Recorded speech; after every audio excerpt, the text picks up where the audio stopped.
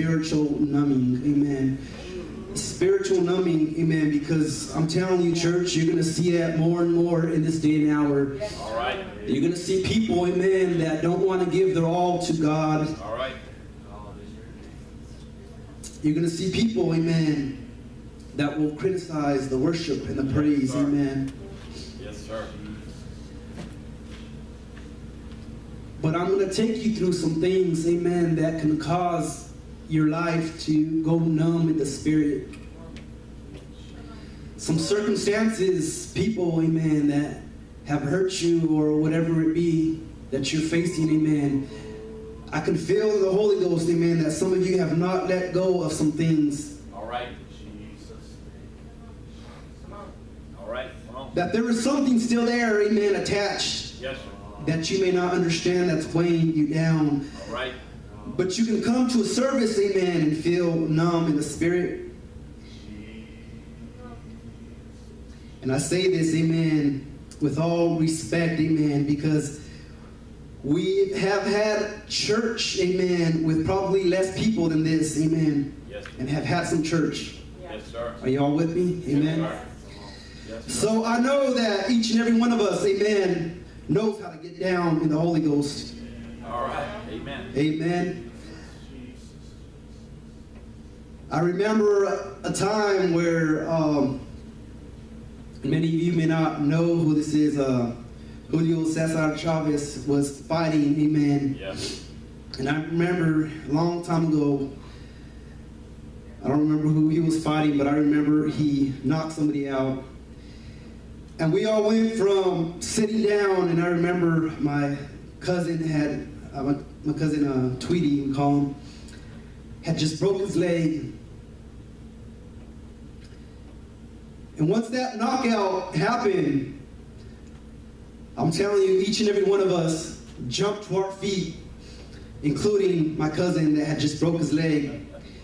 And he was with crutches, hopping on one leg, cheerful, amen. But some of us don't even remember, amen, the time that God defeated the enemy in our life. All right. Come on. Some of us don't remember, amen, the time, amen, that we could feel that crimson blood flowing from Calvary. Yes, sir. Amen. Can I get a witness? Amen. Yes, I'm going to break some things, amen. I feel it kind of tight in here, my God. But I'm just going to preach truth, amen, in this hour, amen. Some of us, amen, have become numb, amen, to the Spirit of God. We can feel God, amen. Or maybe it's just the air conditioner in here, amen. You get a little bit excited, amen. But you're not really excited, amen, for what God has done in your life, amen. You're not really excited. You don't really remember, amen, what God brought you from, my God. Because that's why, amen, we come in here numb, amen, and want the preacher, my God, my God. Amen. Go ahead and throw some stones, amen. Amen. Sometimes, amen, we want the preacher, amen, to preach a good message. Sometimes we want Sister Candace, amen, to sing the right song, amen, or else we're not going to get with it, amen. But whatever happened, amen, to the blood that flows from Calvary, whatever happened, amen, to redemption, my God, amen. Whatever happened to serving a living God, amen, in this hour, my God. Don't ever fall for the snares of the enemy. If the enemy, amen, can have you thinking that you're all right, amen, not feeling, amen, the joy unspeakable and full of glory, church. Amen, amen. I don't know about you, but I've been feeling attacked lately, amen. I've been feeling that the devil's trying to attack, amen. Is trying to discourage this church, amen. You can play the part all you want, amen. But I can tell you that I feel, amen, what I feel in the Holy Ghost, because I'm going through it, amen. But I can care less, amen. Look at other devil things, amen. We're still standing strong, my God. But I don't ever want to get complacent in my worship, amen, where I cannot serve God the way He intended me to serve Him, my God. In the name of Jesus. Hallelujah, Jesus. My God, my God, my God. Amen, amen, amen. We can all turn to Jeremiah 10:19. So just one scripture.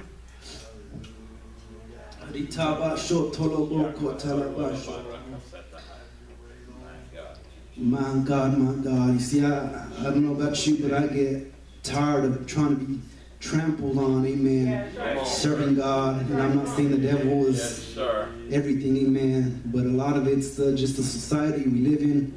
All right. Man, they're trying to oppress us, my God. Yes, sir. He's a liar. But the scary thing, amen, is that people become numb to that oppression, amen. All right.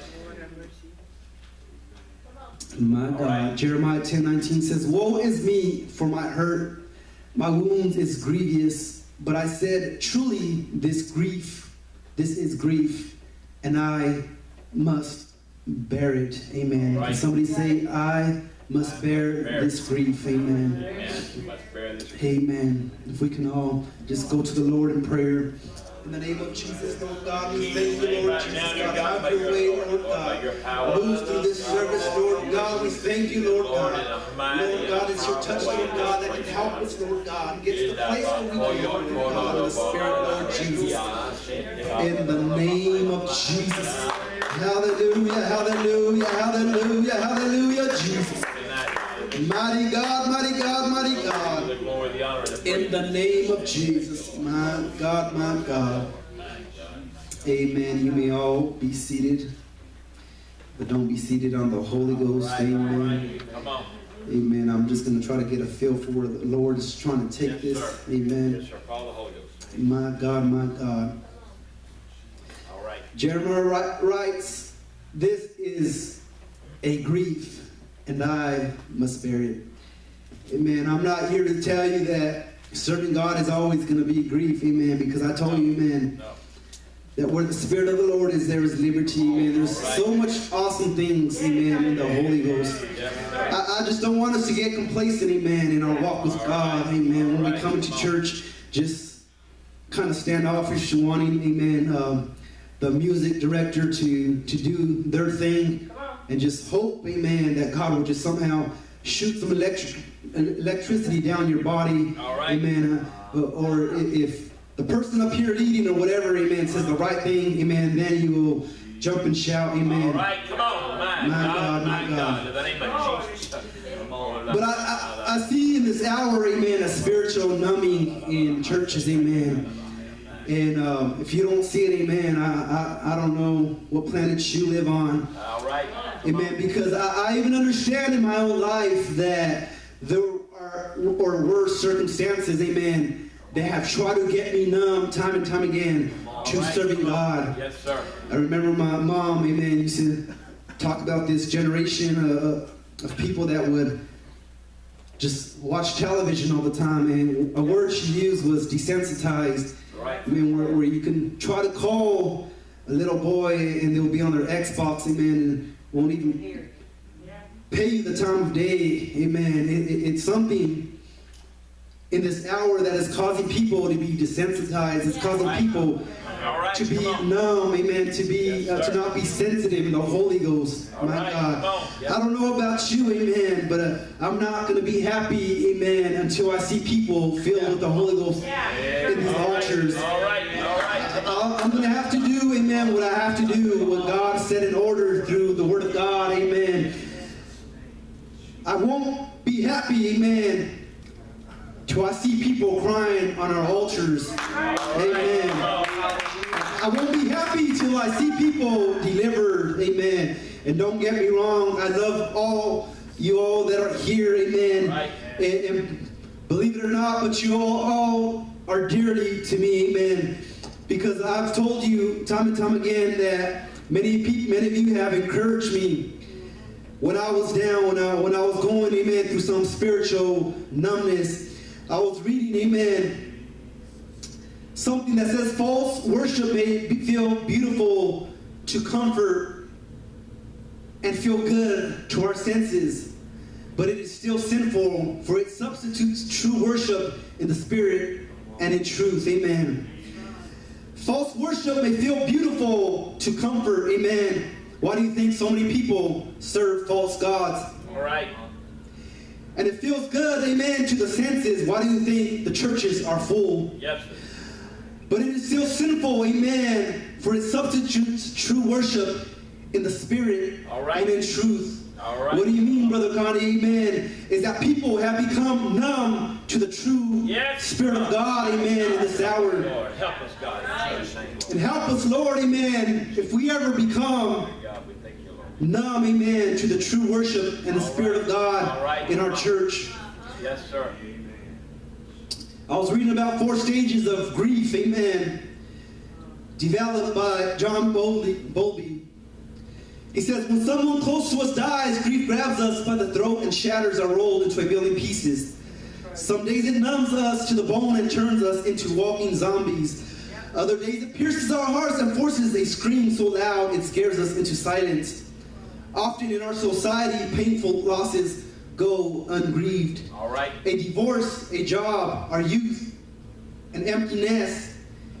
Even our own painful childhoods are never grieved because we believe we must get on with life. Amen. We believe we have no right to mourn the loss of an alcoholic parent or an abusive spouse. We may experience deep sorrow for the family we never really had or the siblings we did not connect with. But these losses need to be grieved before we can heal and move forward. In coming to grips with any type of loss, we must pass through 4 stages of grief. We must move through them all, sometimes more than once, if we are to come out of the tunnel of loss whole again. Amen. I'm not going to start reading the whole 4 stages. Amen. There's a lot to it. But one thing he said was the first stage, amen, when you experience loss in our lifetime is sometimes we start becoming numb to things. We start becoming numb to society. All right. Amen. Loss comes as a shock. It seems impossible to accept what has happened. When the shock starts to wear off, amen, the horror of reality steps in. We find ourselves lodging for the ways things used to be, amen. Have you ever felt yourself, amen, thinking, God, I remember when it used to be so good serving you, amen.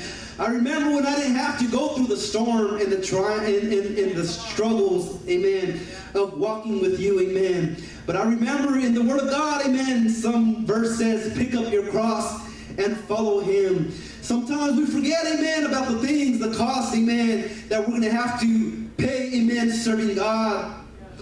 And sometimes, amen, we're going to have to forget about the things, amen, about just nature and reality and the things it hands us. Some days we appear normal on the outside because we do not grieve outwardly, amen. Right. We allow those things, amen, to affect, amen, how we do things in society, amen. Yes, sometimes we have to let things out, amen. Sometimes we have to go to our altar, amen, so we cannot get numb in the spirit, my God. Right, come on. I don't know if you've ever, amen, had some heartbreak, amen, and some hard times, my God.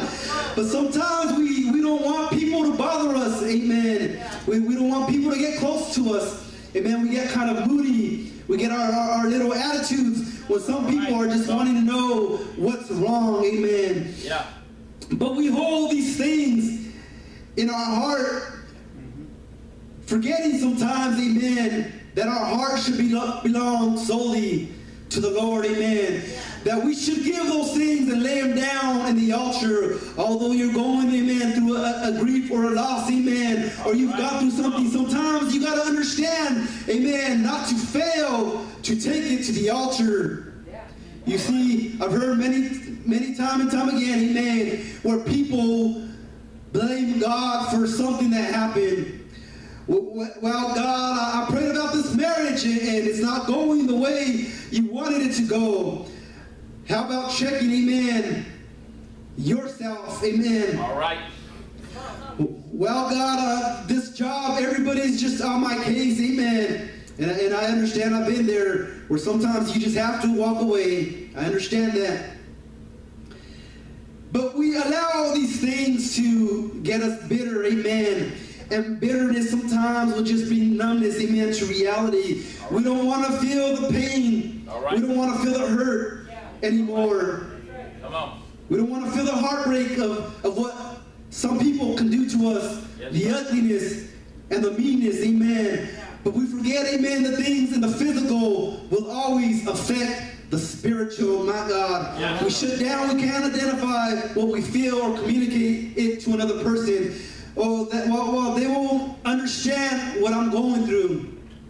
Have you ever heard somebody say, well, try walking in my shoes? Yeah. Oh, yeah. Or you try to talk to a friend that's grieving for something, and you tell them, I'm praying for you, I understand what you're going through. And they'll look at you and tell you, you don't understand what I'm going through.